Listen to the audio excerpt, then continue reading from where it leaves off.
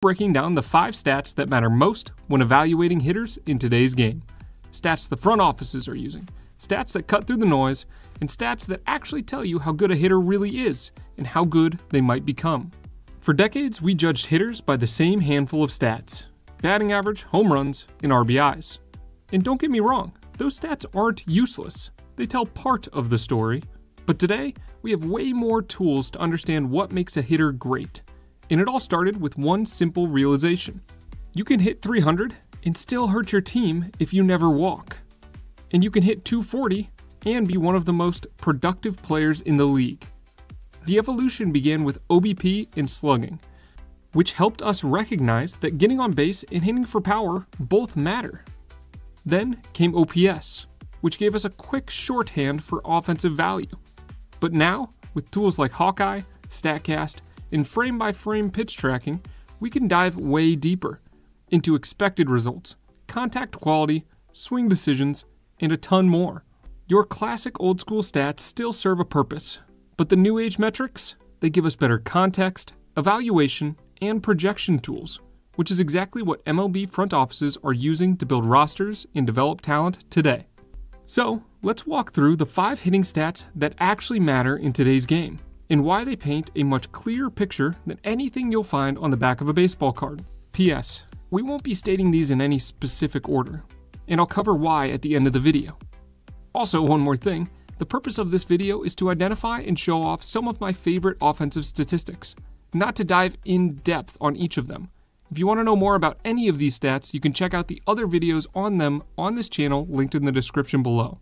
Alright, let's get started with OPS, on base plus slugging. It's been around for decades, and there's a reason that it caught on. It is super easy to calculate and understand, and because of that, it's made its way onto big league scoreboards and broadcasts pretty regularly nowadays. To calculate it, all you have to do is add OBP, or how often guys are getting on base, with slug, hitting for power, and you get OPS. The best part about it is that it correlates decently with run production, even though it is a simple calculation. For a scale, hitters over a 900 OPS are considered great. Over 1,000, we're talking about the best of the best. But it's not perfect. Here's the catch. OPS weighs OBP and slugging equally, when OBP is actually about twice as valuable as slugging in run creation. It also inherits some of the flaws that we've discussed before on this channel about OBP and slugging. So, while it is a great quick snapshot, it's not perfect. Still, it is one of the easiest to calculate stats to bridge yourself into baseball analytics. Now let's get a little bit more complex. If you want a clean, powerful summary of offensive value, start with WOBA, or weighted on-base average, and WRC plus, or weighted runs created plus. Here's why they matter. They value every outcome appropriately: walks, singles, doubles, triples, and homers, based on actual run production of each type of play result. Where slugging values a home run as twice as much as a double arbitrarily, WOBA and weighted runs created plus actually do the work to calculate how much more productive each play result is every single year. Here's a cheat sheet. For WOBA, you are working with a scale that you should be familiar with. League average WOBA is adjusted to match the league average OBP that year, typically sitting around that 320 mark for professional baseball. So, below 300 is bad. Above 400 is great. Your WOBA leader at the time of posting this video in 2025 is Aaron Judge with a whopping 484. Then we can dive into weighted runs created plus. This stat is also adjusted to be easy to interpret. The back-end calculations for weighted runs created plus are very similar to that of WOBA. So if somebody has an above average WOBA, you can expect them to have an above average weighted run created plus. A WRC plus of 100 is going to be league average. Anything above that is better, and below is worse. Up to 120 is going to be your all-star level, and above 150 is MVP territory. These are a couple of the first numbers smart teams look at when assessing a bat. If you're not above average here, you better bring something else to the table, as these stats are truly all-encompassing of a player's offensive capabilities. Third, let's jump into expected stats. Ever watch a guy crush a ball all week but have nothing to show for it? That's where expected stats come in. These are StatCast-based metrics that focus on quality of contact instead of outcomes. Some of the most popular stats here are going to be xwOBA, or expected weighted on-base average, and then expected batting average, or expected slugging. These show what your typical slash line should be based on exit velocity and launch angle. So why do these matter? Well, they strip out luck and bad defense. It helps predict breakouts before the box score catches up, and they spot overperformers heading for regression. The idea behind these types of stats is to identify specific players who may be doing everything right at the plate, but they leave the park with nothing to show for it.